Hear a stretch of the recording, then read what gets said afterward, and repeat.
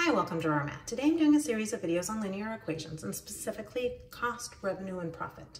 Okay, the bike shop produces and sells road bikes. Each bike costs $700 to build and is sold for $1,500. The shop fixed costs per month are $12,000. Okay, write a linear cost function. So the cost function includes the unit cost and the fixed cost. The unit cost is how much it costs to build a bike and the fixed cost. So it's the $700 per bike plus the $12,000.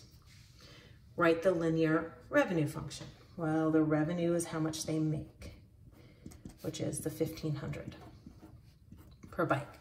So in business, we have the money out, which is the cost. We have the money in, which is the revenue, and we think of those as two different money streams. I know some of you are like, but that's just $800. Don't do that. In business, we have to keep budgets separate. Later, we'll put them together in profit, but really at this point, we want to keep all of the costs in one table, all of the revenue in a separate table. It'll make budgeting easier. Okay, find the cost of building and selling 40 bikes a month. So C of 40 is 700 times 40 plus 12,000. So the cost of 40 bikes is $40,000. Notice we always label our answers. We are in math. We are not primitive. We do all of our labels. Okay, the revenue of selling 40 bikes. Well, the revenue of 40 bikes is $1,500 times 40, and the revenue of 40 bikes is $60,000. Okay, so now let's have fun with our cost and revenue. The next question says, find the break-even point. Okay, well, the break-even point, when the month begins, the cost, we start off with this $12,000, and we start producing bikes, and we are in the red. We are spending and spending and spending. And then we start to sell bikes, but we're still in the red.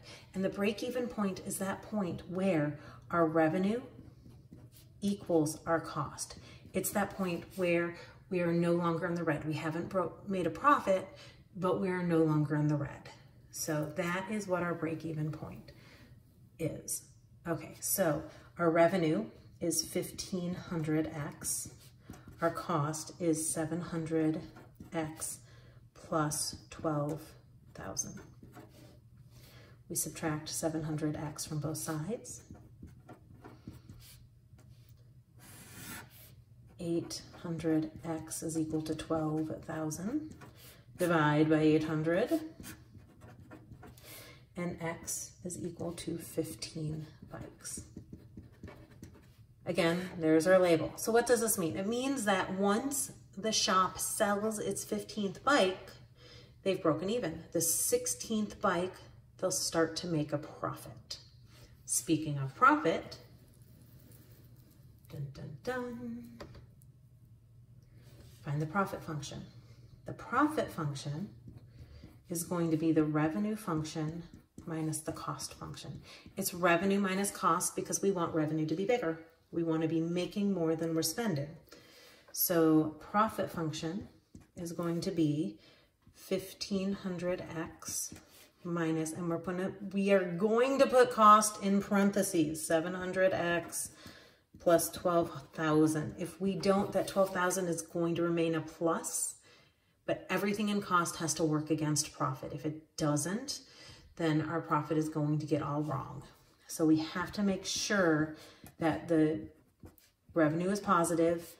Everything in cost is negative. Cost works against profit. So profit is 800x minus 12,000. All right, and then find the profit at the break-even point. So the break-even point was our 15 bikes. So the profit at 15 bikes is 800 times 15 minus 12,000. And lo and behold, that's a profit of $0. All right, I hope you've enjoyed this video. Please subscribe to my YouTube channel, like my Facebook page, and I'll see you on the next video. Thanks.